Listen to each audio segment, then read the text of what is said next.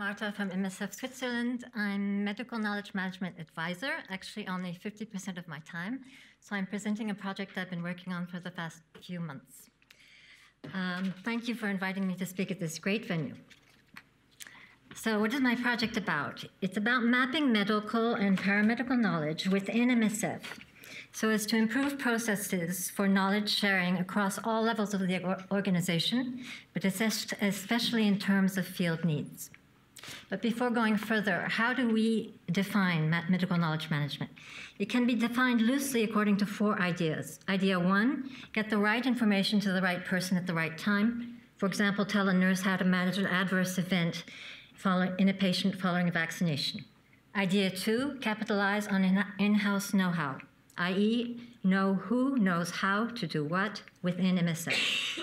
Idea 3, retain knowledge from retiring staff, i.e., learn from experience and expertise.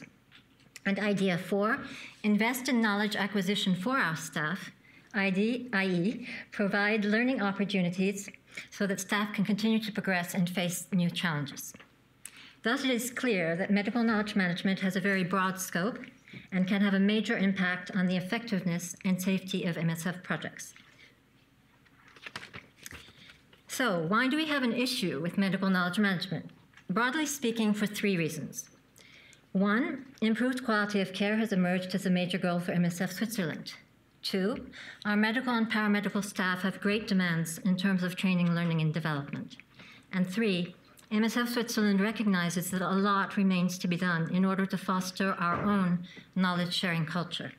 Furthermore, 50% of our staff is directly involved and impacted by medical knowledge management processes. That is about 500 medics and around 2,000 paramedics.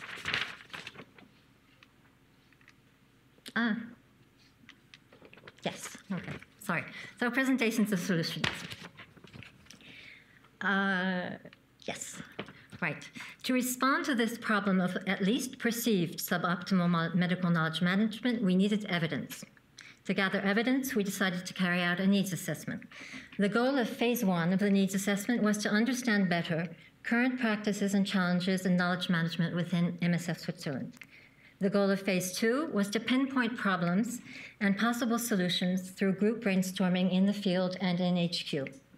The goal of phase 3, currently ongoing, so-called majority judgment, is to evaluate a series of concrete proposals by ranking them according to importance. And what, I hear you ask, is majority judgment? So majority judgment is a mathematical method that asks voters, and in this case, all our medical and paramedical staff, to evaluate proposals according to a verbal grid. For example, I think this measure would be highly effective, somewhat effective, not effective, to be rejected. Why did we choose majority judgment? Because it is probably the best scientific method for understanding where group consensus actually lies. In other words, it comes closest to representativeness, and I will come back to that at the end of my presentation. Phase 4 will take the form of an in-depth report from management and an implementation plan. So what have our results shown so far? Yes. Phase 1 has showed, above all, that quality of care is directly impacted by medical knowledge management. 2, that knowledge management processes need to be better adapted to the field. And 3, that group consensus is essential for devising a knowledge management strategy across MSF Switzerland. Phase 2 showed, above all, that we need greater access to training, learning, and development for our medical and paramedical staff, greater coherence for our medical documentation policy, including translation of essential texts into local languages, and greater computer access for our staff. Phase 3 is showing, on the basis of 100 results, that we need more knowledge to deal with emerging health problems. We need standard procedures for easier sharing, validation, and updating of medical and paramedical knowledge. And we need a simplified and user-friendly IT tool.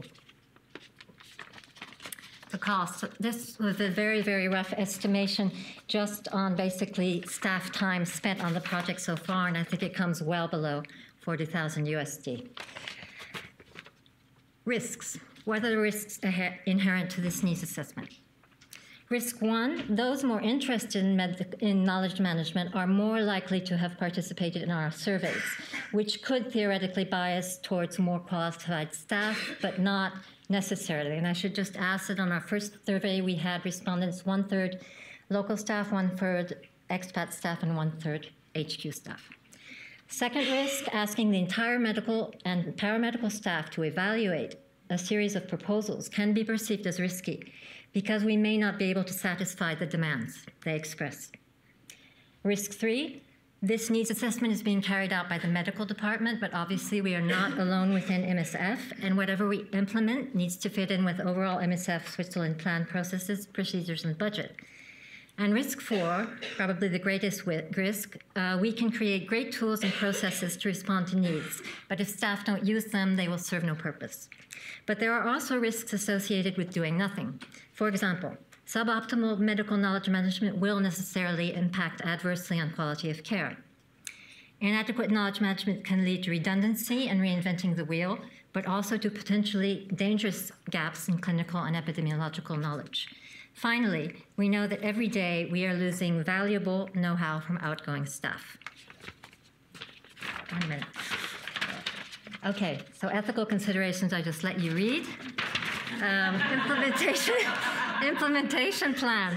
1, highlight priorities. 2, decide on interventions. 3, budget these interventions. 4, monitor step-by-step implementation.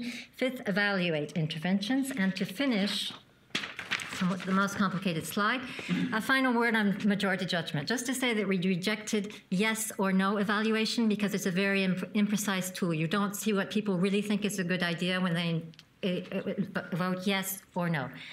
But we could have just taken, since we've asked people, is this a high priority, somewhat a priority, et cetera, we could have looked at, well, which is the proposal that gets the most? This is a high priority plus and or somewhat of a priority, and calculated according to that. Or we could have looked at the proposals that were least often said to be not a priority or to be rejected. And if you see, if we calculated those different percentages on the results we already have, you come up with rank orderings that are extremely different.